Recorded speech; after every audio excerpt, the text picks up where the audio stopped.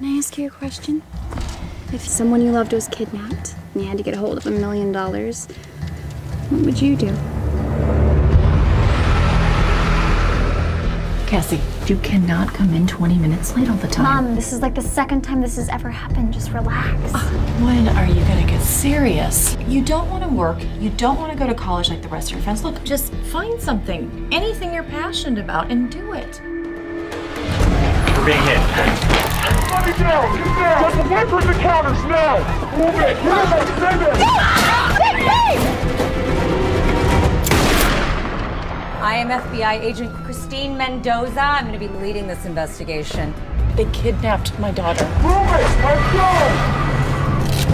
Miss Avison, 3 teenage girls robbed your bank this morning.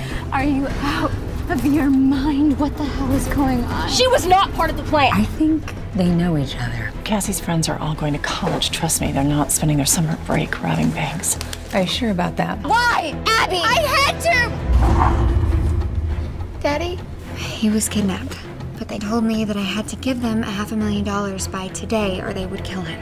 Where's Cassie? Is Cassie in some kind of trouble or something? Abby, don't lie to me. Did she know about the robbery beforehand? Did she help you plan it? If you make a sound, you're dead. Woo! We're taking it all. We had a deal. I changed the deal. I mean, my dad's gonna die and there's nothing I can do. No, he's not gonna die. We'll get the money.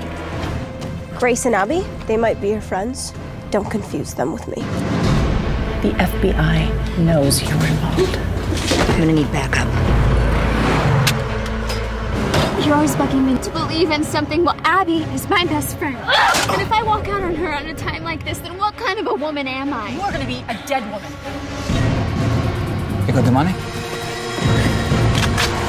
Whoa, whoa, whoa,